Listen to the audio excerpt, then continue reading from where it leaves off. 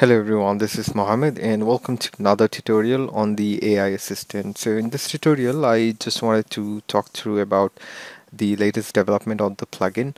So previously I had to retype some of these commonly used prompts manually, and this could be several characters. So rather than always trying to type, I decided to introduce a feature where I'll let the user manage or create or customize the prompts and have some sort of a collection.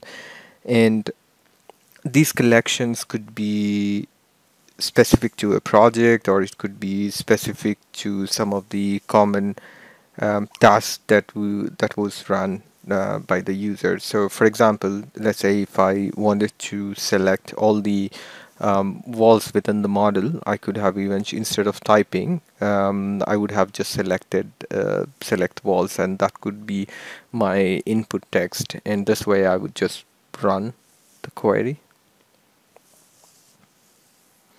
and it will have the log of the interaction of the user.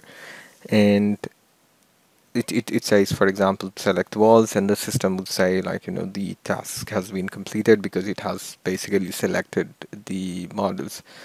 This is a very simple prompt, so that's fine. Whereas sometimes these prompts get lengthy. So over time, um, uh, some of this repetitive chat could be potentially being broken down into these transcript or group of lines, and it could eventually store this information back into the database, and that database would have entities like the system or the user details, and with the collection of the timestamp that could help to further or enhance or understand what are some of the commonly used prompts.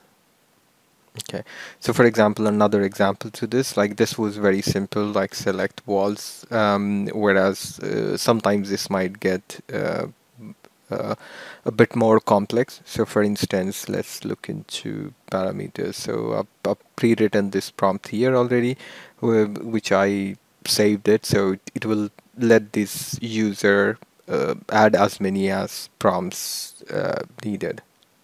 So for example here, it says that select all the walls which contains generic 300 wall and set the parameter, which is the comments parameter, to 300. So for example, if I select this wall, I can see that there is a comments parameter here. Similarly, if I select this, it says like there is the parameter is empty and it has 200 walls. Okay, so now if I just eventually go here, and then if I search for if I run this prompt,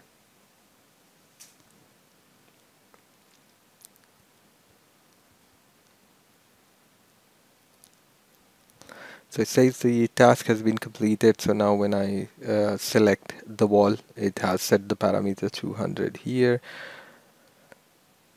Similarly, there is another value that it has set. So similarly, these prompts can be further broken down for organizing some of these other day-to-day tasks or the commands that can eventually help the user to perform these activities.